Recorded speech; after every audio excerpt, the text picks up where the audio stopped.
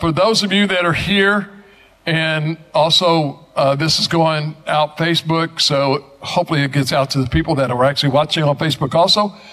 One of the things that we have now incorporated, and you'll see a lot of it about, is actually, if you want to give online, this will tell you how to do it, how to set it up. And so a lot of times if you're not here, you can actually still give to the church online. Okay, what it's saying is that basically you can give three ways, okay? One is you can actually go to your phone, smartphone, and it doesn't matter whether you have an iPhone or if you have an Android phone. If you have an Android phone, you go to Google Play or Play Store, and you pick up an app. It's called Tithe, TITHE.LY, okay?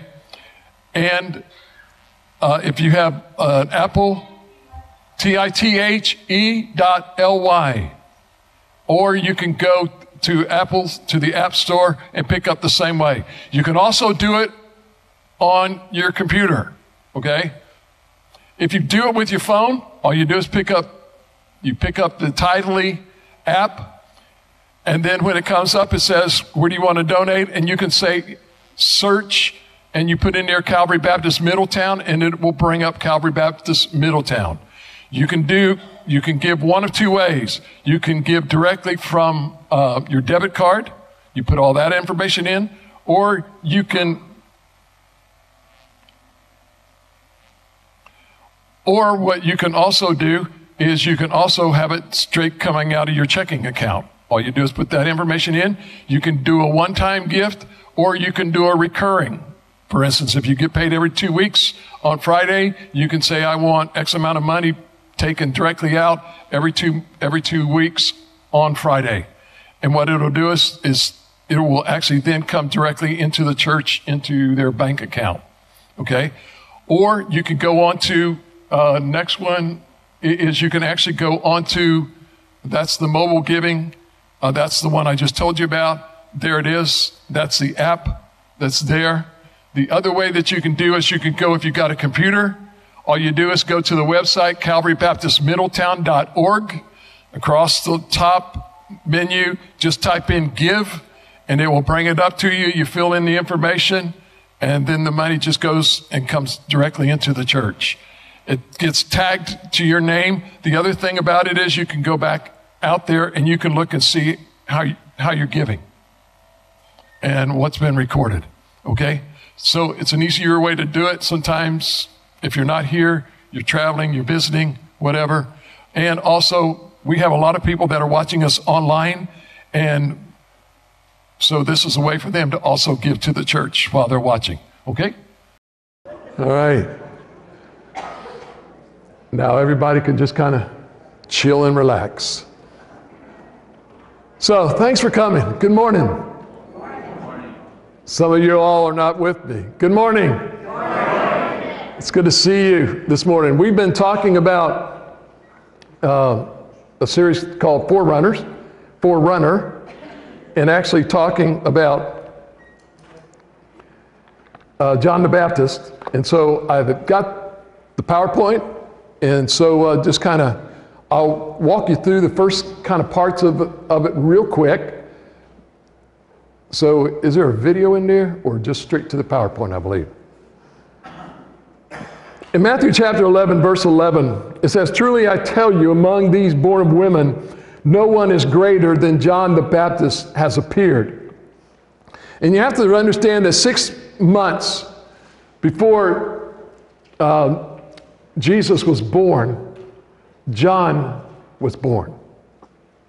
And so when we begin to look at some of the things that we've already learned about John, there's kind of 10 things, and hopefully you can see them. The first 3 things, number 1, the forerunner, or John, was mentioned in 23 chapters of the Bible. And understand that in the Bible, there is actually 1,189 chapters. And out of 1,189 chapters, John is mentioned in 23 of them. Number 2, we learned that he was foretold in the year 703 BC.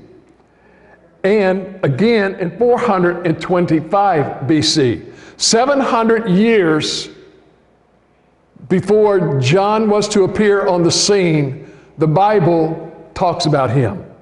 In Isaiah chapter 40 and verse number 3, also in Malachi chapter 3 verses 1, 4, and chapter 4 verses 5 and 6. But let me give you a couple of things that we haven't talked about. Number 3, he was one of 4 people in the Bible that were prophesied to come. One, most important, was the Messiah. Jesus was prophesied in Genesis, Deuteronomy, Isaiah, all through the Old Testament. But these are just 3 of the places. There was another gentleman who also was foretold about in the Bible. His name was Cyrus. And Cyrus was actually Persian, and he was prophesied in Isaiah chapter 45 and verse number 1. The Antichrist was also prophesied in the Old Testament in Daniel chapter 7 and verse number 24, Revelation chapter 13 and verse number 1. Hasn't come yet. But the one we've been talking about, the forerunner John, he was prophesied in Malachi chapter 3 verse 1, also in Malachi chapter 4 verses 5 and 6. Now, something interesting and intriguing about John, and that is this. Number 4, the last words in the Old Testament spoke about John. In Malachi chapter 4 verses 5 and 6, 400 years of total silence. The last thing that God spoke about in the Old Testament was a man named John. And then when you come to Luke chapter 1 and verse number 17, God's first words in the New Testament were about John. God spoke about John, and for 400 years he was totally silent. And then the first thing that he speaks about after his silence is John. That means he's kind of important, you know. It's not just a byline that God has there. But now let's talk about some things. In Numbers chapter 6, in that chapter, you're going to read about a thing called the Nazirite vow. And in the Nazirite vow, the Nazirites could not eat anything with grapes in it or drink anything that was fermented, which means I'm in trouble. I am not a Nazirite. You give me my grapes, I love my grapes. I can get just a bunch of those grapes. And the best kind are cotton candy grapes. They are sweet. And I'll sit there. Oh, you've never had them? Oh man, you've got to find them. You can only find them every once in a while, but they're real sweet and they're good. They're better tasting than the other ones. The other ones are bland after you've tasted them. Huh? They are better, but they're good, okay? So anyway, a Nazirite couldn't eat anything with grapes in it or drink anything that had been fermented, okay? And guess what? In Luke chapter 1, verse 15, you will find that John was a Nazirite from birth. So guess what he did not do? He did not eat any grapes. Now you understand why he ate locusts and wild honey. Because he also could not drink anything that was fermented. And can I tell you something? Honey will last forever. It doesn't go bad. So when John got it in his beard, he could eat it later on during the day. It didn't matter. At one point, Jesus in Matthew said this, John came neither eating or drinking. And listen what they said about John, because he did not eat grapes or drink fermented stuff. Look at what they said. They said he has a demon. But in Matthew chapter 19, listen to this. The Son of Man came eating and drinking, and they say, look, a glutton and a drunkard. If he didn't eat or drink, he's got a demon. If he does eat, he's a glutton and a drunkard. So get the story right. Which one do you want? Somebody that doesn't eat or drink, or somebody that does eat and drink? I don't know about y'all, but I kind of like to be put in the same place with Jesus and just go ahead and call me a glutton and a drunkard. Because that's what you're going to call me. That's okay. I'm in good company. That's what they call Jesus. So that's kind of cool. But look at what, remember when Mary had just found out she was pregnant with Jesus? And she came into the presence of Elizabeth, and Elizabeth was already 6 months pregnant with John. And so when Mary, who had just now conceived, comes into the presence of Elizabeth, who already has John in her womb, growing, remember what happened? The baby leaped. Luke chapter 1, verse 17 says this about John. He was filled with the Holy Spirit in the womb. I wonder who laid hands on him. How would you like to have a baby inside of you that's full with the Holy Spirit? Some of you that men, we would have no clue. Okay, number one. But Jesus and John both came from a miraculous birth. Luke chapter 1 and verse number 18 says that, and we talked about this last week, that John's parents, Mary and Zechariah, Z-E-C-H-A-R, not Zechariah, Zechariah, okay, with an E.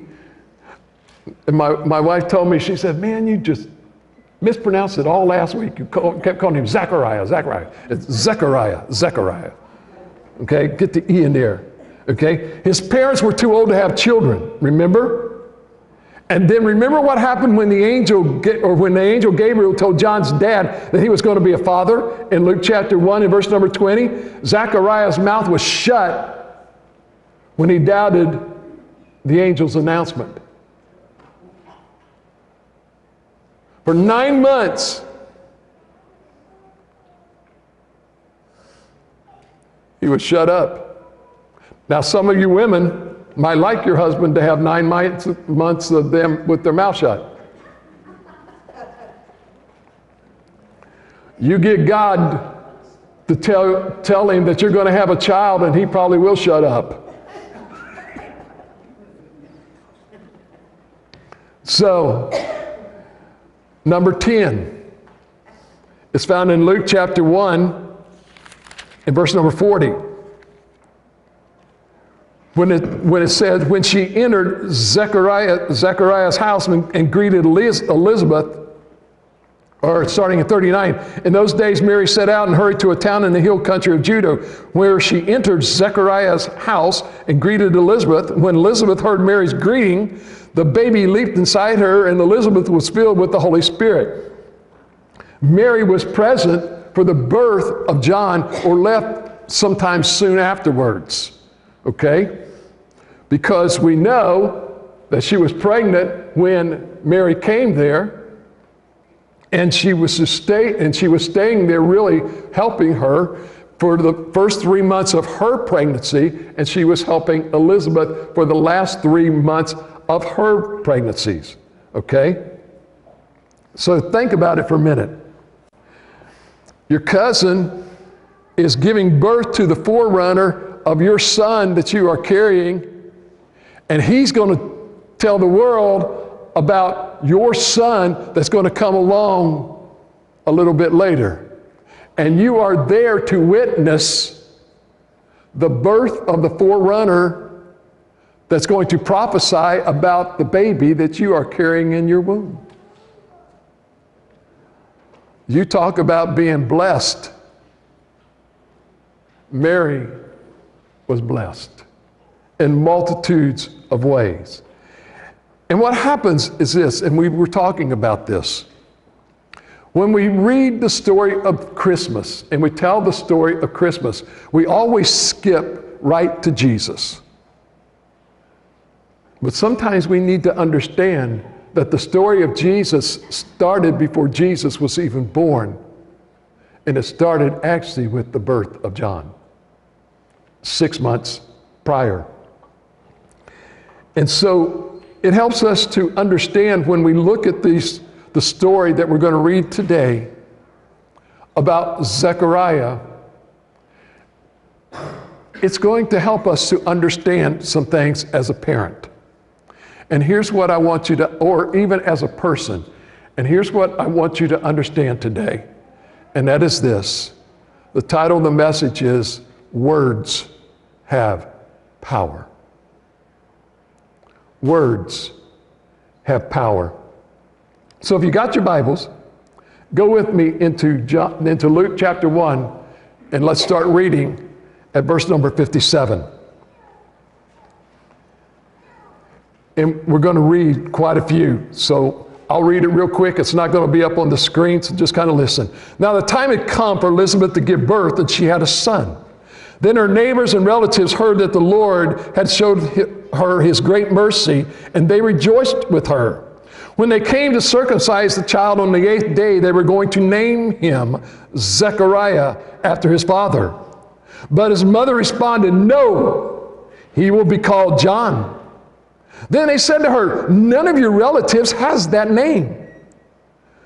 So verse 62, so they motioned to his father to find out what he wanted him to be called. He asked for a writing tablet because remember he couldn't speak. So they had writing tablets back then. They didn't call them iPads. But even in the Bible, they had writing pads. And he wrote, his name is John. And they were all amazed. And immediately Zechariah's mouth was opened, his tongue was set free, and he began to speak, praising God. Verse 65, fear came on all those who lived around them, and all these things were being talked about throughout the hill country of Judea. All who heard about him took it to their heart, saying, what then will this child become? For indeed the Lord's hand was with him. Then his father Zechariah was filled with the Holy Spirit and prophesied, blessed is the Lord, the God of Israel, because he has visited and provided redemption for his people. He has raised up a horn of salvation for us in the house of his servant David. Just as he spoke by the mouth of his holy prophets in ancient times, salvation from our enemies and from the hand of those who hate us. He has dealt mercifully with our fathers and remembered his holy covenant, the oath that he swore to our father Abraham. He has given us the privilege, since we have been rescued from the hand of our enemies, to serve Him without fear, in holiness and righteousness, in His presence all our days. And you, child, will be called a prophet of the Most High, for you will go before the Lord to prepare His ways, to give His people knowledge of salvation through the forgiveness of their sins, because of our God's merciful compassion. The dawn from on high will visit us, to shine on those who live in darkness, in the shadow of death, to guide our feet into the way of peace. He hasn't spoken in 9 months. And all of a sudden, his tongue is loose, his mouth is open, and guess what? He's got a lot to say.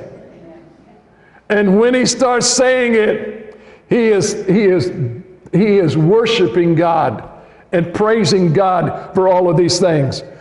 But verse number 80, the child grew strong, grew up, and became spiritually strong. He was in the wilderness until the day of his public appearance to Israel.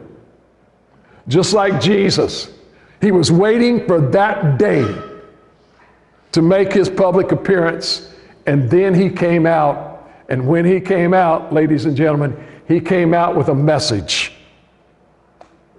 just the same way that Jesus did. And so we begin to see all of this that was going on. So, what do we learn from all of this? What do we learn? That Zechariah and Elizabeth conceived. 6 months later, Mary conceived by the overshadowing of the Holy Spirit. For the first 3 months, Mary was with them in Galilee. We saw that in verse number 40. And as Elizabeth is now going into labor, Mary's preparing to go home. And we don't know exactly when she left, a few days before or a few days after. We don't know exactly but we do know that 6 months after the birth of John, Jesus was born. And the Bible will tell us. Because why? He began to tell us the things about his birth. And I shared part of the story last week. And I gave you a kind of a teaser. Remember, Zechariah was a priest. And if you remember, on the day of Passover, there was a once-in-a-lifetime opportunity for the priest. You would be selected to be the priest, the high priest. Once in your lifetime, you can be chosen to do this and never again. So if you were chosen to be the high priest during Passover, after the Passover meal, everybody had had their Passover supper, then the high priest would come into the Holy of Holies. And when the high priest would slaughter the lamb, get the blood, and then go into the Holy of Holies to offer up one time during his lifetime, and once on the Passover supper at the end, he would offer up the sacrifice for all of the people. Remember? You remember that? Okay, so get this. After he would do that, he would go and he could, do some other priestly duties, but he could never go back into the Holy of Holies. One time life. Remember what I told you about Zechariah? And this is important. Zechariah was getting old. Priest from the age of 30 to the age of 50. Outside of the Holy of Holies was another altar in which there was the shewbread and there was the lampstand. And once in a lifetime, for 1 week, for 7 days, in the morning and in the evening, when that week, if your lot was, and you were chosen, then you could go in, and for 1 week, 14 times in the morning and in the evening, you could then light the lampstand and the shewbread. You could hold the shewbread, and you could offer up, and you would light the incense to offer up the prayers of the people for that morning and that night for 1 week, and then you're done. You had to be between the age of 30 and 50. Zechariah was getting almost 50. This was his last chance to do this, and he got chosen to do that. And then remember, in the end, the angel came to him and told him he was going to have a son, and he kind of laughed, and then he became silent. Now, get this, and this will help you to understand. In order for a king to come, a king needs to be heralded about his coming. Who heralded the birth of Jesus Christ?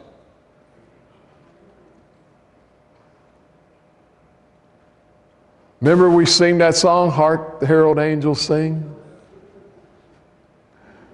The angels heralded the birth of Jesus. When Mary was having the baby, remember they were out there and they were singing, and the shepherds became amazed. Okay. John was the forerunner to Jesus. He was the one to herald Jesus. Zechariah, so he was a priest from his father.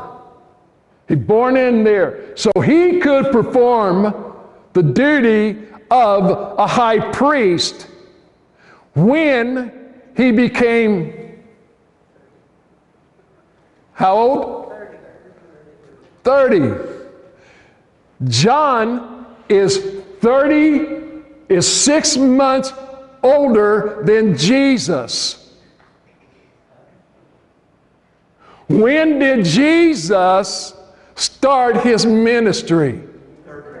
When he was 30, when John could now become the priest and proclaim that the Messiah, which you had been looking for, is now coming.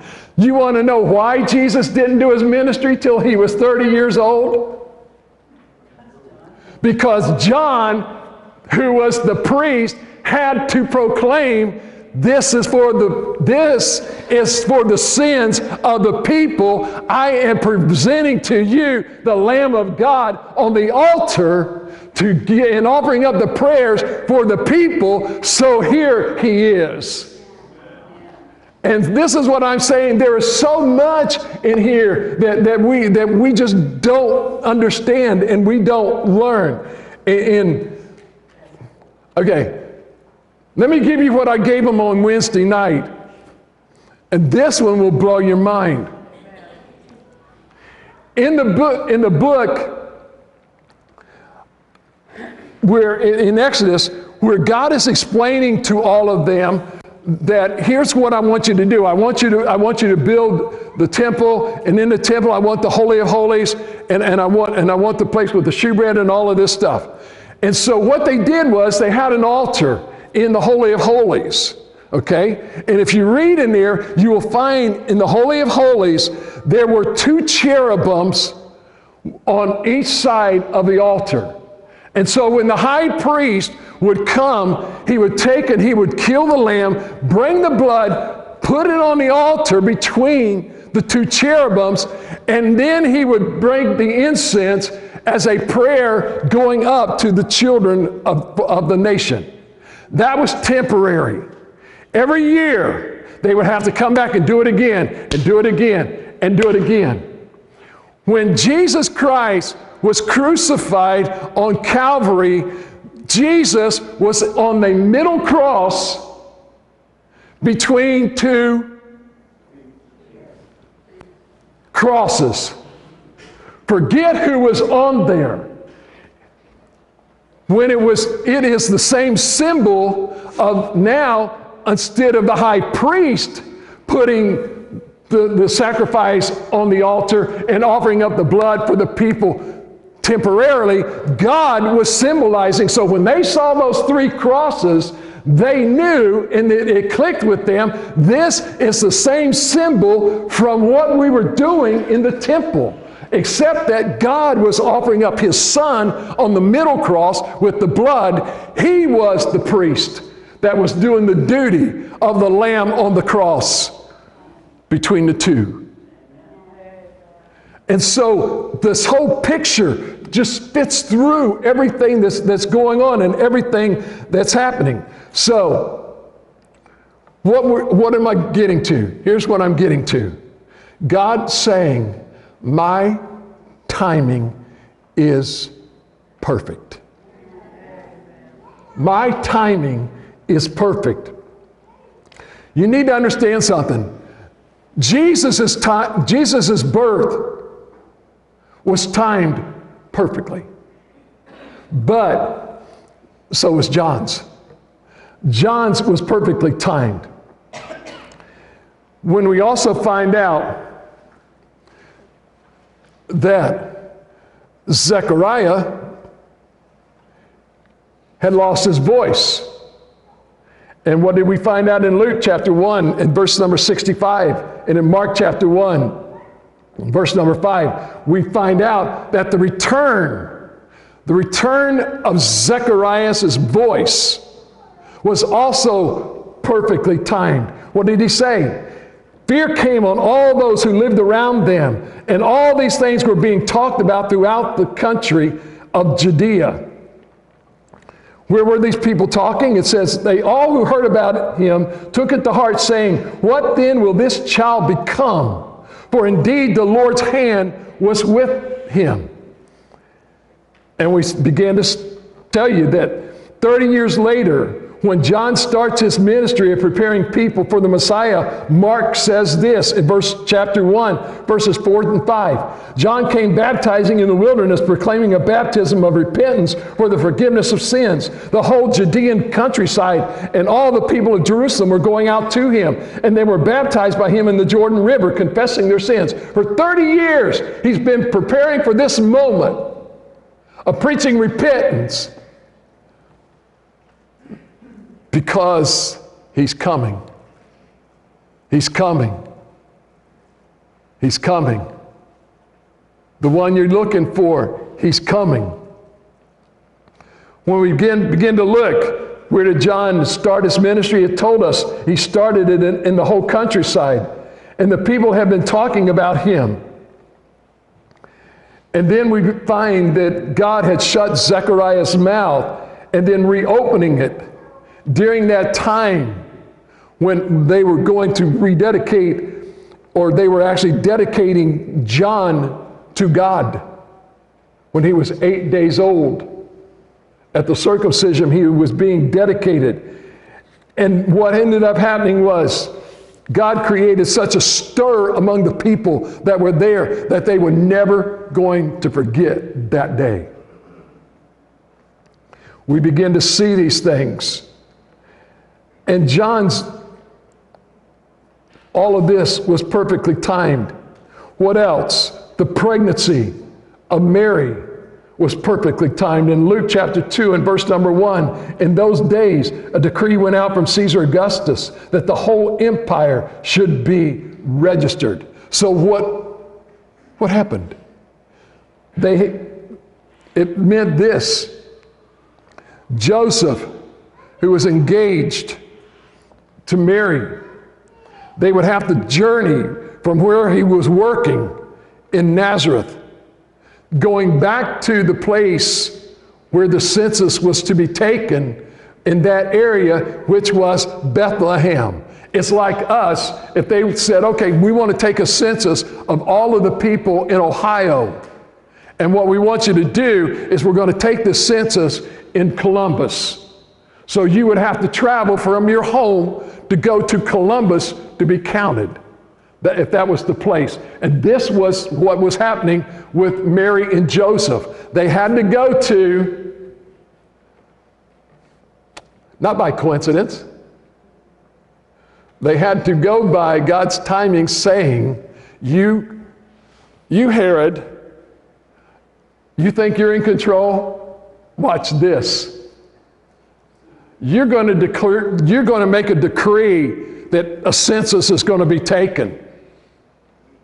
And you're going to decree that all the people from this area are going to have to go to Bethlehem, because I've got a mother of my son that's about ready to deliver, and I proclaimed that he was going to be born in Bethlehem of Judea.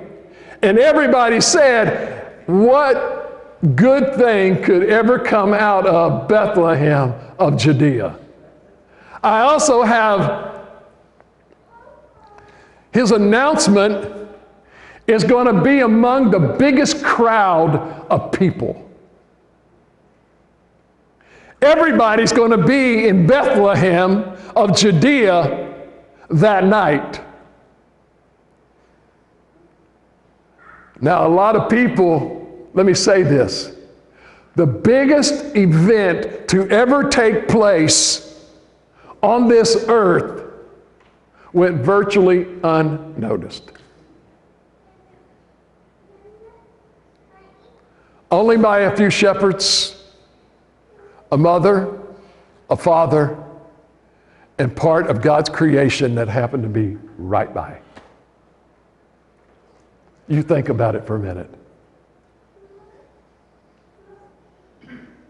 You go to a football game on Saturday, not on Sunday, okay, because this ain't going to happen on Sunday. You go to a college football game, and there are some of those stadiums that can handle up to 100,000 people. And they'll play a game and they'll lose. 65,000 on a Sunday, and they'll play a game and they'll lose. Go to a baseball stadium, you might have 25, 45,000 people cheering on, and they'll lose. But the greatest event that ever occurred, where people should have been shouting, they were all silent. We need to be vocal, not silent. We need to proclaim, just as John did. The registration men, and it happened that Mary was pregnant. And a lot of people say, was this a coincidence? No. If you go back into the book of Micah, 500 years before this day, in the book of Micah, chapter 5, verse number 2, it says, Bethlehem Ephrathah, you are small among the clans of Judah. One will come from you to be the ruler over Israel for me. His origin is from antiquity, from ancient times. What's he saying? His origin was from even before you were ever dreamed of. Jesus was. Even before this came about. And let me say this to you. If you're frustrated because you think that God is moving too slowly, you need to let go of your frustration. Because God isn't running late. I hear this all the time. God, you're running late. God's not running late. He's not tied up somewhere else and too busy for you. Let me say this. God's timing, ladies and gentlemen, is perfect. He is never early, and he's never late. I would say he's Baptist. Because most Baptists don't show up early. A lot of Baptists show up late. It's like, what time does church start? 10:30. Well, let's see, what time can I make my entrance?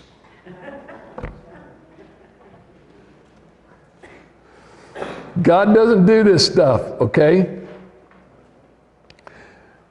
God arrives right on time to accomplish what God is going to accomplish. Okay? And let me say this to you. God is going to accomplish what he wants to accomplish exactly the way he wants it to be accomplished. And you want to know why? For maximum benefit and maximum effect. When Jesus showed up, it was right at the right moment to get the maximum benefit and the maximum effect. But a lot of people missed it. They weren't there. So what do we find? Let me say something to you. Every prayer you pray, God answers. I hear people say all the time, I'm praying to God and I'm not getting answered. Let me say this to you. Every prayer that you pray, God has answered. And he's answered it in one of four ways. Number one, when what you're praying is wrong, God says no. Just flat out, no. If what you're praying is wrong, you might as well just quit, because what God has said is no. And let me say this to you. He isn't changing his mind. When the prayer is right, but you aren't, God says grow. In other words, wait. What you're praying is good,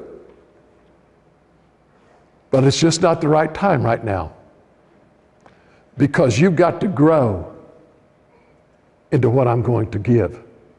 Because what I'm going to give to you is at the right time to get the maximum effect and the maximum benefit. When you're ready, I'll give it. That is the growing part. The third part is this. When the prayer is right, and you are right, but the timing is wrong. It's just not the right time yet, okay? Then what God says is, slow down. Slow down. You're right where you need to be. You don't need to grow. This is the right prayer.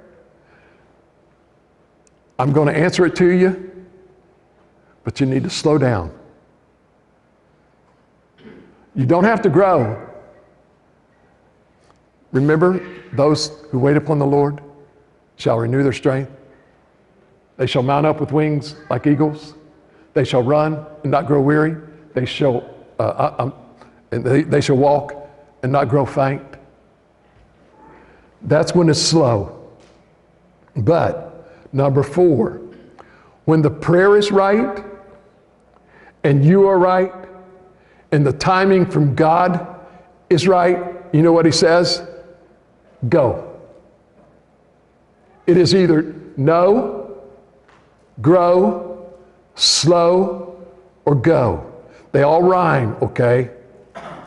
So it makes it easy for you to understand what's going on. And so the second thing that we need to get from this whole thing is this. John was going to be circumcised on the 8th day. And during this circumcision, during this dedication, Zacharias spoke some words over John. Okay? His mouth is now open and he's going to speak some words over John. And let me say this to you. his words had power. His words have power. The Latin, what they would call this, is they called it the Benedictus, or good words that you would, and remember what you would do? You would always have people give the benediction. The good words that you're speaking. And so they would be giving these things. And so here's where we're finishing this sermon this morning, about words have power. Do you understand that words can actually shape reality? In Proverbs chapter 18, in verse number 21, it says, death and life are in the power of the tongue. Repeat after me. Death and life are in the power of the tongue.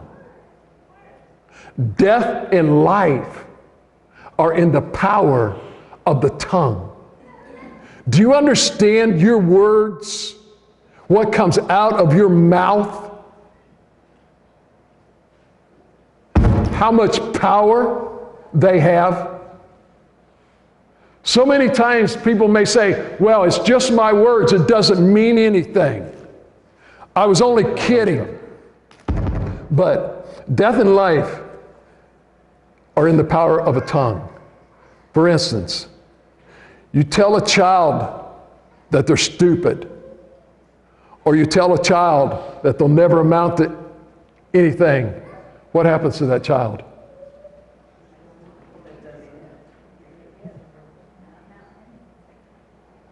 That child will probably grow up thinking that they're stupid. They could be the most brilliant child and the capacity to have brilliance, but you have brought death into that child by telling that child that they're this. What happens to Bobby when his parents are always telling him, you can't, you can't, you can't? He becomes emotionally crippled, and he becomes a person who can't do it. That's all I've ever been told is I can't do it. On the other hand, when someone tells their child that they really matter, guess what? They grow up thinking that really means something to maybe somebody. So at 8 days of age, 8 days old, John can't understand the words of his father, that his father is speaking over him here. He's a baby, 8 days old. He's hearing these words, but he doesn't understand what's going on. But you know what? These words that his father spoke over him at 8 days, ladies and gentlemen, had a huge impact on his life for all eternity. And it makes him into one of the greatest men that ever lived. What did he say? Luke chapter 1, verse 76 said, and you, child, will be called a prophet of the Most High. You and I can't say this with integrity over our child. But you know what we can say to our child? And this is why, may I say this to you, this is why we ask you that if you're a Christian parent and you have a child, you need to dedicate that child to the Lord. Because when you're dedicating that child to the Lord, what you are telling that child is you are a child of the Most High God. He's letting me borrow you for a little while, but let me say this to you.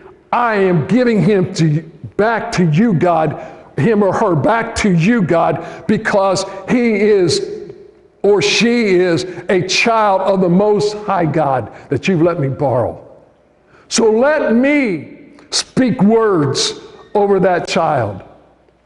And this is what John was doing. Or you could say this, Psalm 139:14 says, you are remarkably and wonderfully made. Every child is remarkably and wonderfully made. I don't care who they are. I don't care who their parents are. That child is unique by God, uniquely made. We can say Philippians 4:13 to our children, you can do all things through him who gives you strength. It isn't me helping you. I'll help you learn, but it is he that will give you the strength to do it. Psalm chapter 8 says, you were made a little less than God and crowned with glory and honor. You were made a ruler over the works of your hands. Words matter, ladies and gentlemen. Words shape the world. What you say, may I say to you, you need to think before you speak. So many times we speak out of anger and our words come out and we want to retract that real quick. We think it's a ruler. Push the button and zoom, it goes back in. And everybody's going to forget about what you just said. No, they don't. It can be a husband, it can be a wife. You get mad, you say something to them, and then all of a sudden, I forgive you. But 10 years later, you get in an argument and tell me what gets brought up. Remember 10 years ago, you called me a fat slob? Remember 10 years ago, you told me that my cornbread wasn't as good as your mama's? Remember that? Well, brother, you can bake your own cornbread. I'm not going to bake anymore.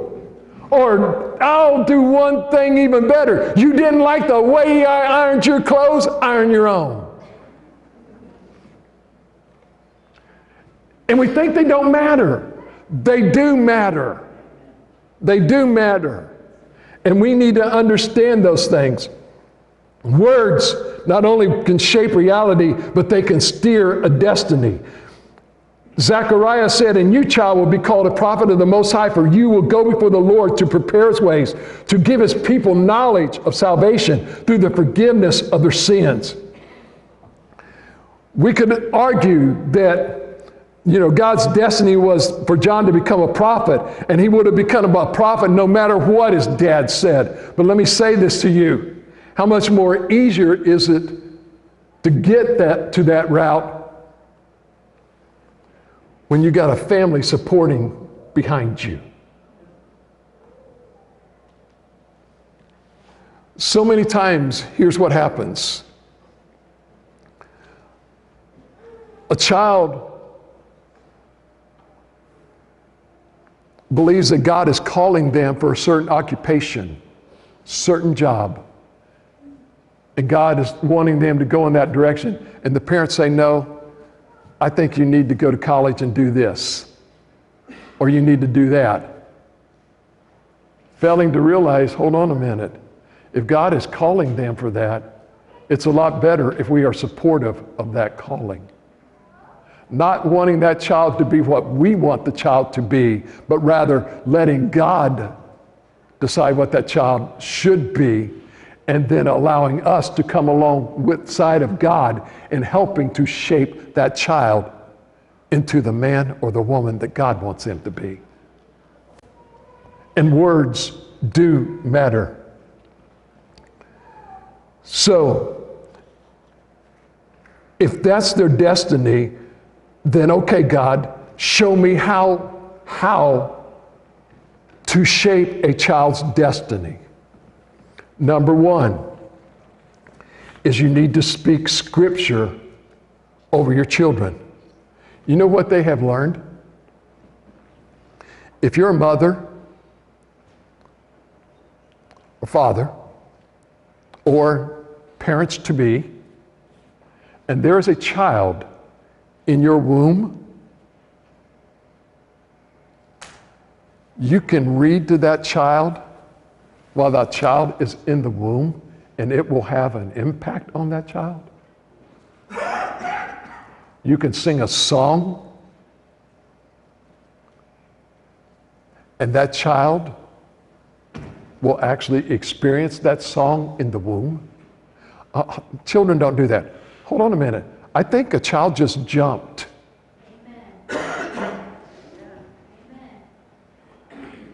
This is where it bothers me when I hear people say, I don't know what it is yet. It isn't an it. Whether you know it's a male or female yet doesn't matter. It is a child. It is a child. This is why I have issues with the abortion and all the other stuff. You're not killing an it. You're killing a life. Whether you like it or not, it's life. And that child will experience those things. Let me say this. Parents, grandparents, every time you come in the presence of your children, I don't care what their parents do, okay? May I say this to y'all?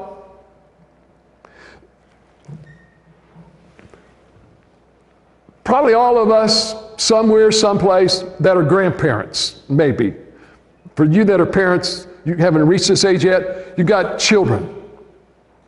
And you are a Christian, and your child has decided, I am not going to be a Christian. And your grandchildren are not going to be children or grandchildren or Christians. They're going to be grandchildren. They're just not going to be Christians. And I don't want you bringing Jesus in front of them. You know what I'd say to them?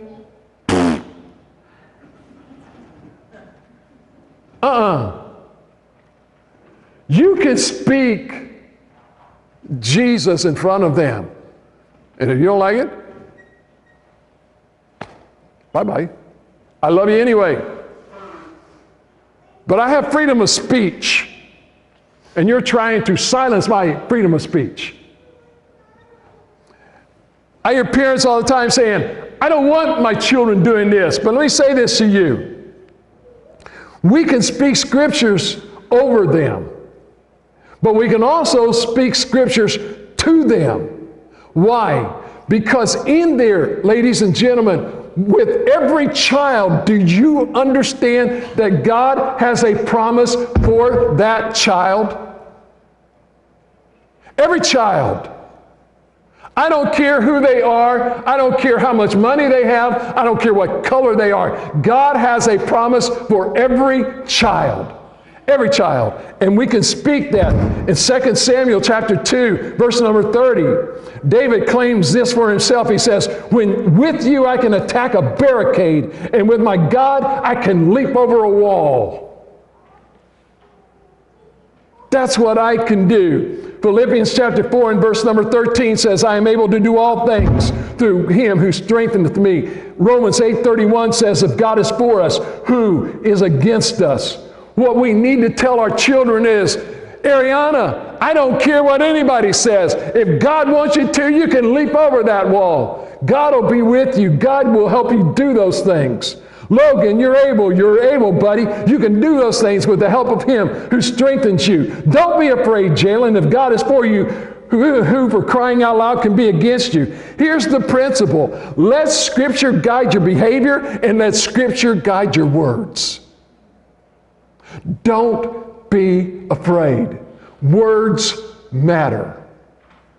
Words have power. They shape reality and influence destinies. Friends, speak edifying words over your children, over your friends, and prepare to speak words in praise of God. And these are the things, ladies and gentlemen, that we need to do with our children, and that is to get ready to give those things to Him. Hello, this is Pastor Chuck Cotton from Calvary Baptist Church. First of all, I'd like to say thank you very much for taking the time out to either listen to our sermon or to watch it on video. We are grateful that you've actually taken the time, and hope and pray that it has been a blessing to you as it was to us as we delivered it to our congregation. We ask if you have any questions whatsoever that you email us at pastorchuck@calvarybaptistmiddletown.org, or you could come in and give us a phone call, if you would please, at area code 513-423-7251. I'd like to take this opportunity to also invite you to come to our church and visit us, if you would please.